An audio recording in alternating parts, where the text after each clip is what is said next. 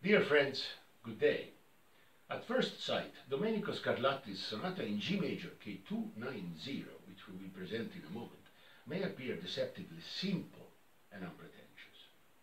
In fact, we are dealing with a marvelous example of virtuoso keyboard writing.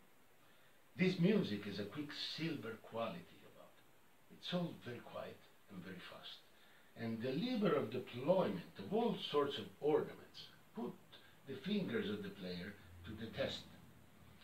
Having established that, however, Domenico breaks the music into a little fandango, creating quite a bit of dramatic contrast and adding an exotic flavor to the music.